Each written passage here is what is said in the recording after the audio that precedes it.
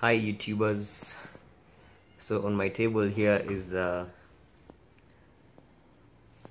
Hulk's harness setup.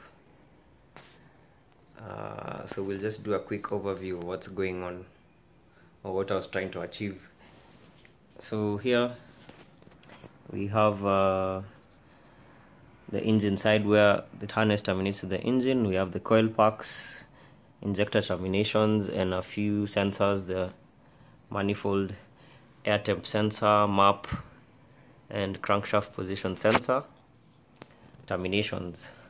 So these will just connect as is. I don't see any modifications yet to be done on this side.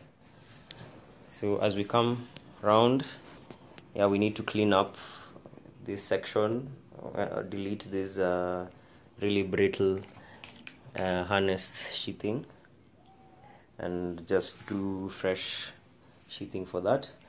This is where the auto box connects to, so we don't need that. So I will be going in here to delete the auto box wires and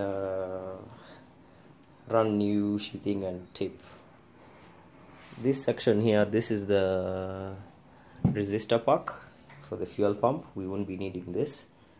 This section here and the relay on the harness, because we don't have we won't be needing a condition where the fuel pump will be running at a slow speed. Coming through here is the evaporation canister and the intake air temp sensor.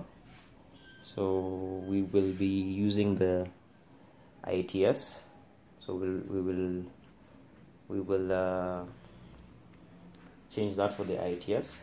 Then here is where most of the task was, trying to label all these wires.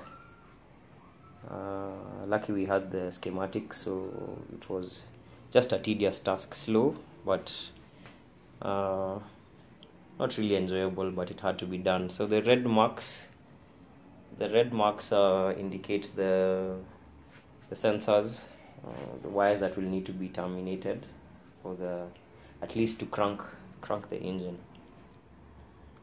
So these guys connect to these guys here. So these are the ECU harnesses. This is the expansion board harness, and this is the main board harness. So these guys will connect here and here also.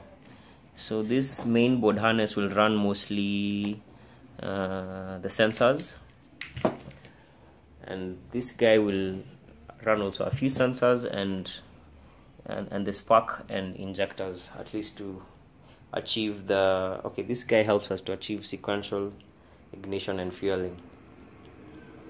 So once we figure out this connection, then these guys will connect to this big boy here, who is going to be trying to control the chaos.